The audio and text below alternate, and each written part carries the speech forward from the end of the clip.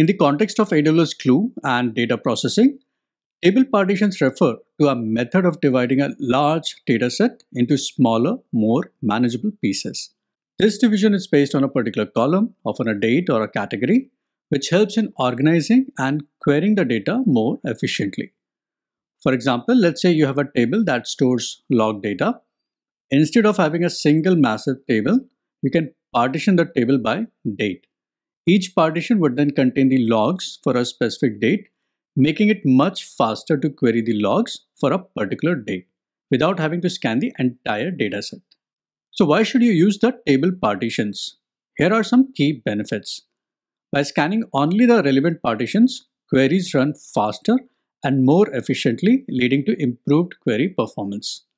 Since AWS Glue and other services like Athena, they charge based on the amount of data scanned, partitioning can reduce the cost associated with querying the large datasets. It also helps in organizing the data logically, making it easier to manage and maintain. AWS Glue provides robust support for the table partitions. AWS Glue crawlers can automatically detect partitions in your data and update the AWS Glue data catalog accordingly. You do have the option to create these partitions manually as well, but typically automated way would be much easier. Crawlers can infer the schema of each partition, ensuring that your data is correctly structured and accessible. AWS Glue's dynamic frames, which are the core building blocks for job definitions, they natively support partition data, making it easy to work in your ETL scripts. You can partition the data in a nested manner. For instance, you can partition the log data in months. Inside month, you can have days. Inside days, you can have hour, etc. And you can keep the data files under the nested folder. To represent this, we can have multiple partition keys associated with Glue table. So in this case, you can have month, day, and hour as the partition keys. Please note that to create the partitions, your schemas of all the files should be similar.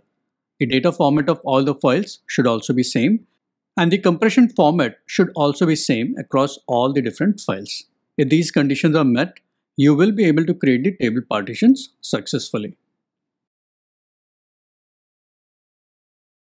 I'm going to create a sample partition on the AWS Glue table, which is mapped to the S3 partition data. I will be doing this with the help of a AWS Glue crawler. Before jumping to the crawler, let's check out the sample data. We are at AWS S3 console, and this is the public bucket. It's crawler public US East 1, which provides the sample data mapped to the flight details.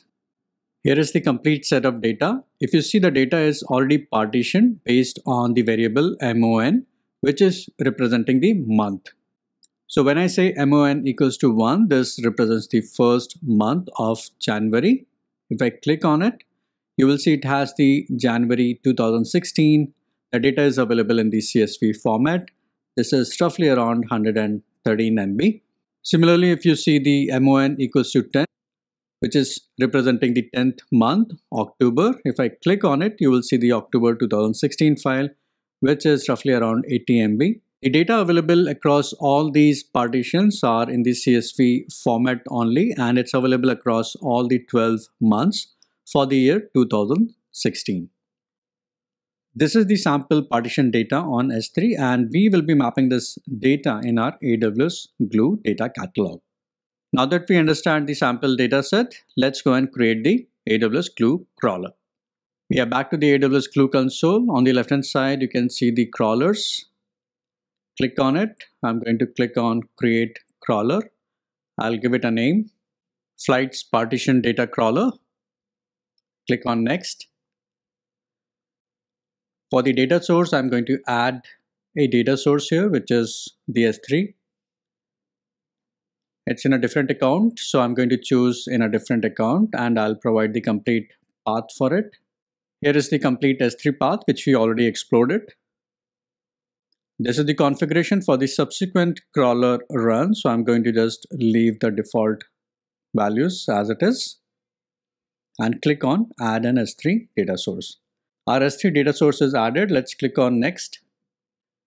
For the configure security settings, I need to select the IAM role, which the AWS Glue crawler is going to assume. I'll select AWS Glue service role, which already has the permissions to read data from S3 buckets. We can skip the other selections and click on next. For the target database, I'm going to select the database which we already created earlier, which is flight source DB.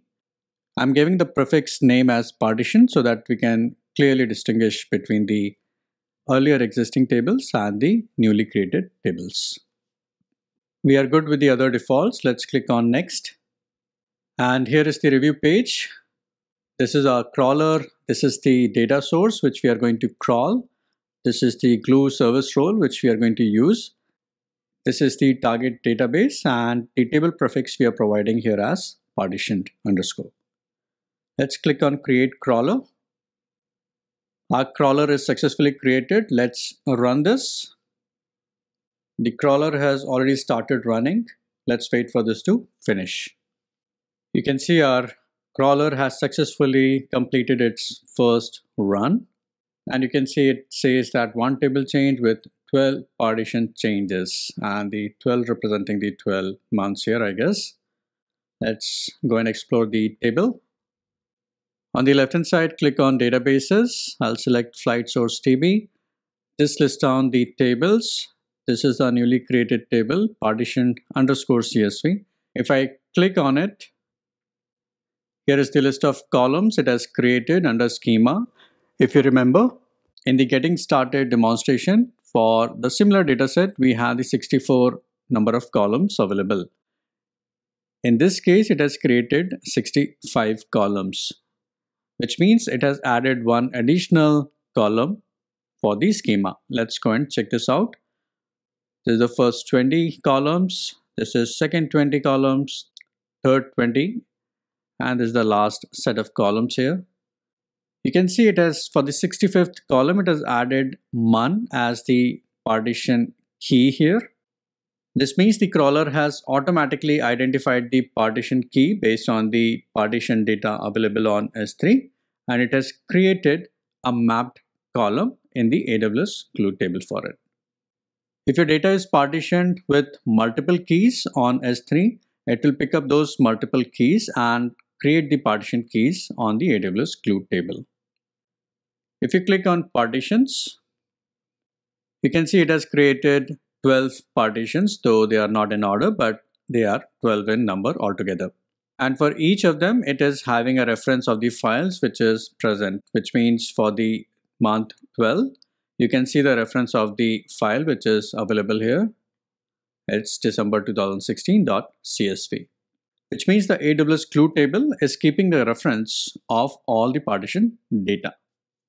The crawler has also created a partition index based on the partition key what we have.